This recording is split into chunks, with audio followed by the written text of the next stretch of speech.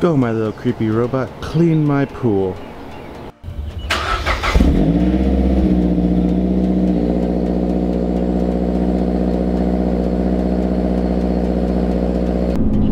Chief, where have you been? Where have you been? You haven't made a video in over a week.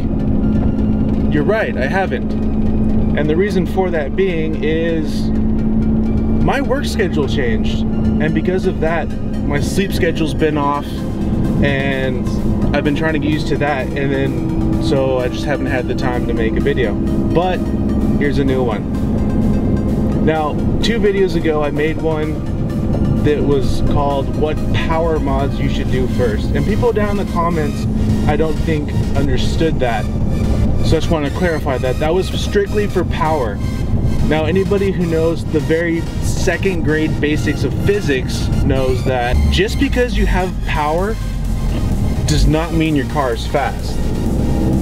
So in this video, let's go over some supporting mods that will make you effectively put that power down and make your car run as fast as possible.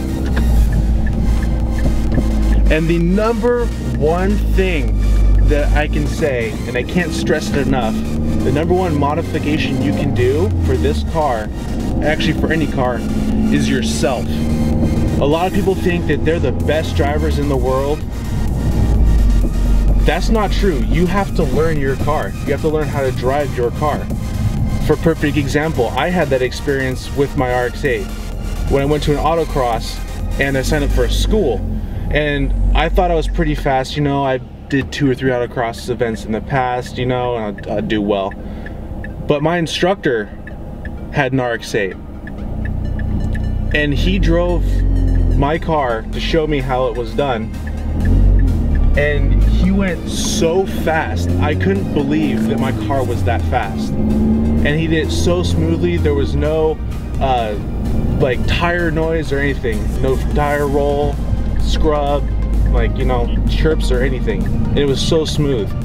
And I know that the same thing happened to Danny when he went to his autocross course. There was a completely stock Speed 3 there that was running 49-second lap times that was not only way faster than him, whose car is modified, but was a lot faster than a lot of cars there. So you need to learn how to drive your car first. Now, if you feel like bolting something on that'll perform well and help you learn your car a little better, it would be the rear motor mount. It's, you know, $120, $130 part. It's 2 bolts. Easy to put on, can be done in about 10 minutes. And what that does is it essentially keeps your motor moving front to back, very limited, because this car came with stock Mazdaspeed3 mounts, which are pretty weak. So you stiffen that up. It helps a lot with the wheel hop because your motor isn't moving on the mount so much, the wheels stay a little bit more planted. Although, you know, you still will have some, but it fixes it quite a bit. And also increases your throttle response a little bit as well. Another really easy, short, inexpensive little supporting mod you could do is get a short shift plate kit, although that has its pros and cons. Pro is that it's cheap, easy to install, and it does shorten your throw quite a bit. Con is that because it manipulates the cable will actually stretch a little bit and is prone to making it a little bit sloppy, and they could snap. And a lot of people, especially if they get the I've seen this more common with the JBR short shift plate, that from going from 2nd to 3rd they always grind, which is, yeah, a lot of people can't do that shift anyway, but they always grind the gears. I've never had that problem because I know how to shift properly, but some people don't. The next one probably is going to be the passenger motor mount. Now, this is probably going to be the most expensive part in this list I'm giving. You know, this is within budget though. I'm not going crazy, and I don't want to spend, you know, $3,000–4,000 on this list here, you know, because a lot of people who have the Speed 3 are on a budget. This isn't a particularly expensive car. It's thrills for pretty cheap. So, you know, I'm not spending a lot of money on this, you know, for to keep this a budget car. But the passenger motor mount, definitely that increases the handling actually of the car quite a bit. Now you will get a lot of cabin vibration from this upgrade. It is, you know, the rear motor mount keeps it from going laterally. This one goes it from going horizontally, and it's rough, but the benefits are definitely worth it. Some people will say to get an EGR block off plate, but just unplug your EGR. Just unplug it. Does the same thing. There's no need to get a plate. Sure, you might throw a check engine light, but hey, you don't have to pay anything. The next thing is a lot of people want to get suspension for this car pretty soon and get it lower. Suspension is really up to you. It depends. Once again, that's a subject of what you want the car to do. If you want to sit pretty, you can get, you know, cheaper coilovers. If you want to perform, you can go for a little bit of the intermediate advanced coilovers. You know, preference is up to you guys. But one thing you have to immediately get when you do that is rear camber arms, because the stock ones are fixed and you can't adjust the camber, so you will prematurely wear out your tires as well as not get maximum grip without having the ability to change your camber.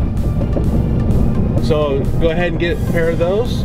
And then this next one, I know a lot of people are going to argue that this might be the second and third thing you should get, and that is a rear sway bar. A stiff rear sway bar makes this car actually a lot different than it already is. It handles a lot differently, and it's funny because you actually start getting some lift-off oversteer. You act a little bit more like a Ford Focus ST than anything else. So all these items that I've just listed are things you can pick up for relatively cheap that will increase the handling, increase, you know, the power output of your car. And by power output, I mean putting the power effectively down at the wheels. It'll also help your throttle response just a little bit.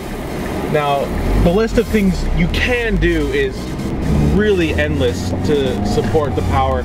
You know, obviously getting new tires is a great one, because the stock tires and cheaper tires just don't really, you know, help you that much, obviously. Lighter and wider wheels, you know, there's the list can go on, but you know, it depends on how much money you really have. So, you know, it's all up to you guys on what you want to do with the car. I just thought I would spout out pretty much the most common modifications that are done to help the power output. By the way, boys, I did get my mud flaps in, and my camera is slowly moving from all the shaking. That's awesome. I noticed it moving there.